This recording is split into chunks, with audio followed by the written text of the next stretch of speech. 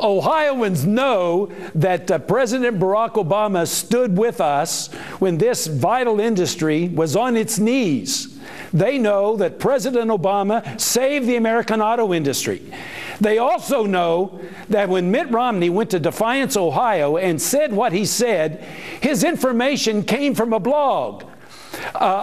Do we want a man in the presidency who gets his information from the blogosphere and then makes an accusation like this? Jeep is leaving Ohio, depriving workers of their jobs and their livelihoods.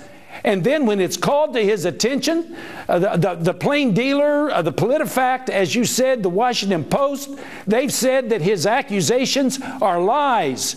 And yet he continues to spend money to spread that lie. Reverend Al, what that says to me is Mitt Romney is desperate. He knows Ohio is slipping through his fingers, and he knows he cannot be elected president without winning Ohio.